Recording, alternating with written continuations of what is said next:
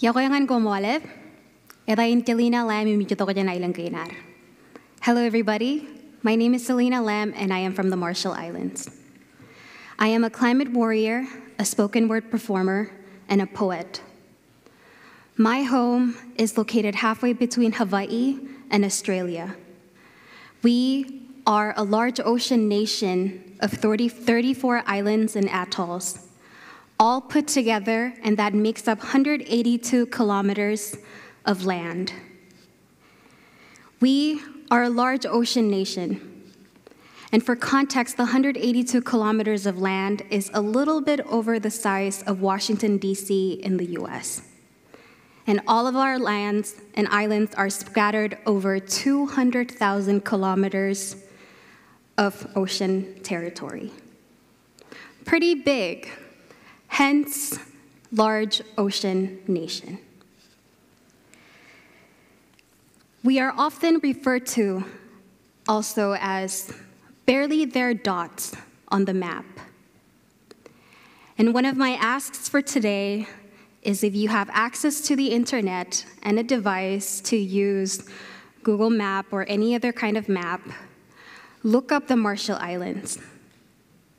And please be very, very patient with it. The zooming in is going to take some time. And so for the Marshall Islands, often when it is headlining the news, it is often related to these two topics, the climate crisis and nuclear legacy. For the entire world, these two topics can seem very unrelated. But in a country like mine, they intersect. They are very much connected. And now, I am 24 years old, soon to be 25 this weekend.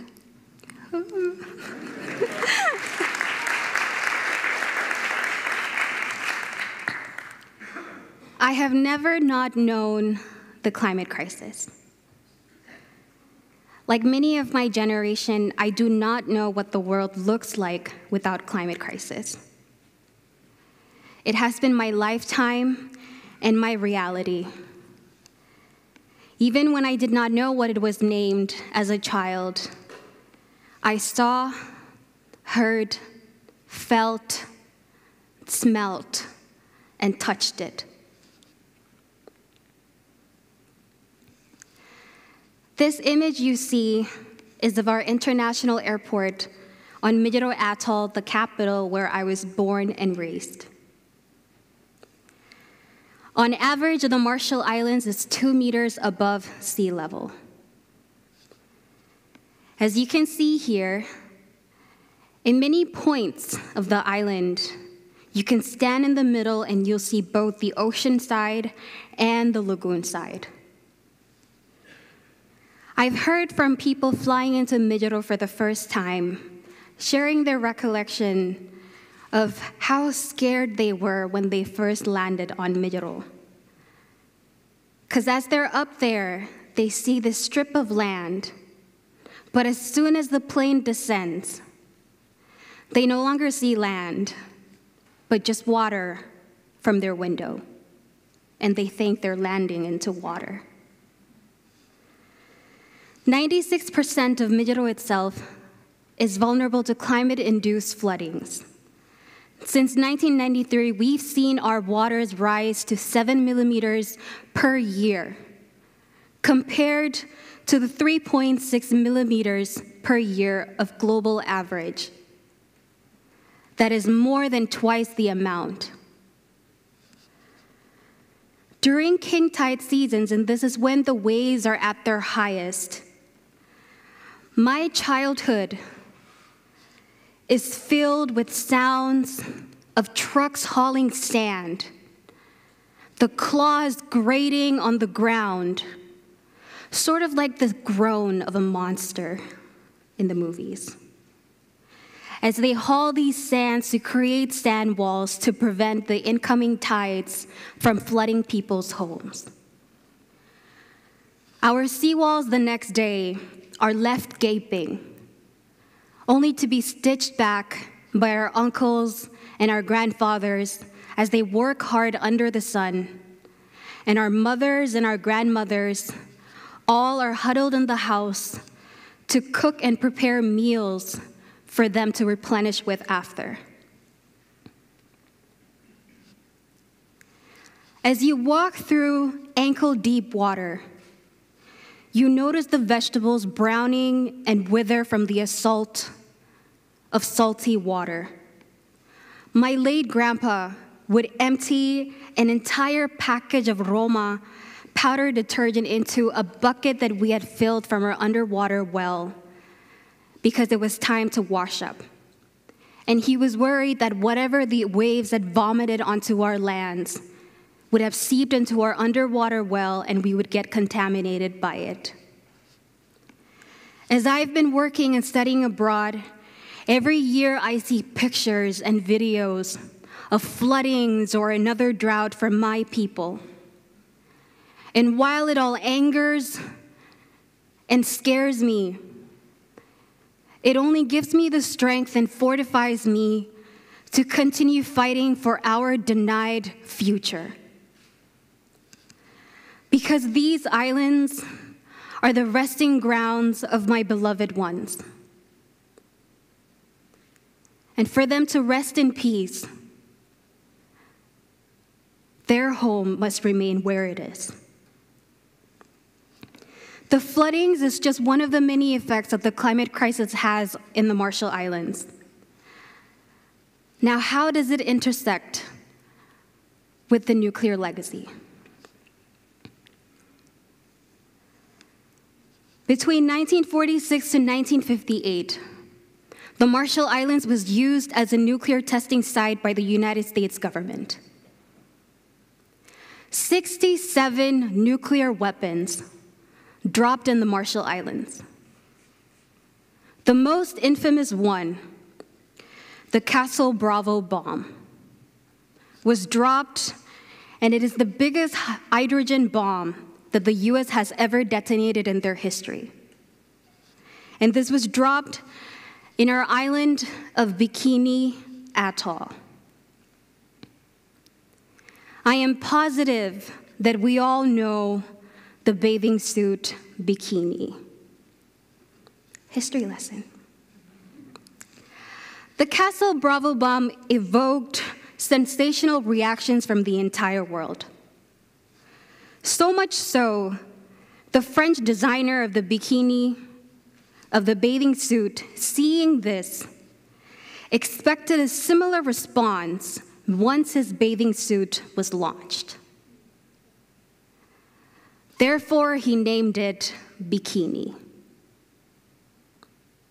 after our island. This bomb is equivalent to 1.2 Hiroshima bomb dropped every single day for 12 years.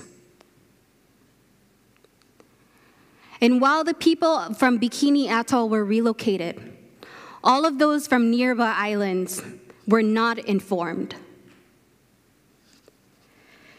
They saw the blast, the mushroom cloud. They felt the tremors as it traveled through the earth to the bottom of their feet.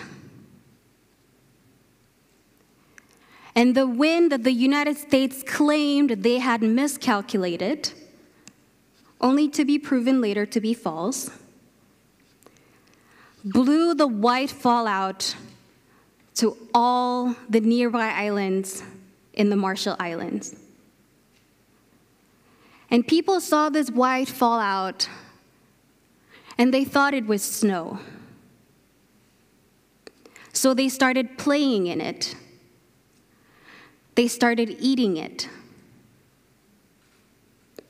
Immediately, people became sick.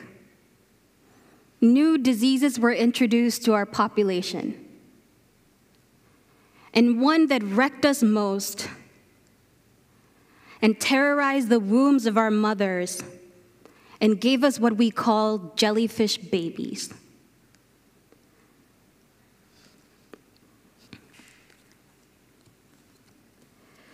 The contamination on my islands is akin to the ones in Chernobyl and Fukushima. Probably one of the most visible symbols of this nuclear legacy is on Enewetak Atoll, the Runut Dome, or as the locals call it, the tomb, over here. Built by the US government in an incomplete attempt to clean up the nuclear waste. This dome houses 3 million cubic feet of nuclear waste. A sign that was there said, "Do not return for 25,000 years." That sign has now been washed away by the water. And this dome doesn't have a base. It is cracking and eroding. With alarming and extreme weather events from the climate crisis, this does not bode well for my people and for the world. This dome is leaking. And they found traces of it because we share the same ocean. The currents carry what is in my waters to yours. And they found traces of it in Japan and the US and many other parts.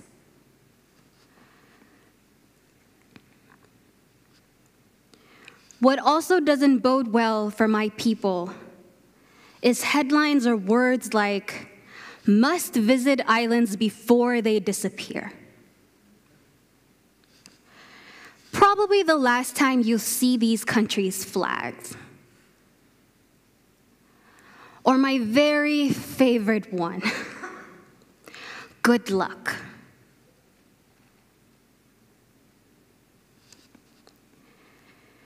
You're already erasing my culture and my heritage when you say these things, without even trying. We contribute to less than 0% of the global carbon emissions. Good luck diminishes the relentless work of frontline communities. It releases colonial and fossil fuel entities from accountability and responsibility. It separates you from me and I from you when we all live on the same planet. Our late ambassador for climate change, Tony DeBrum, once said,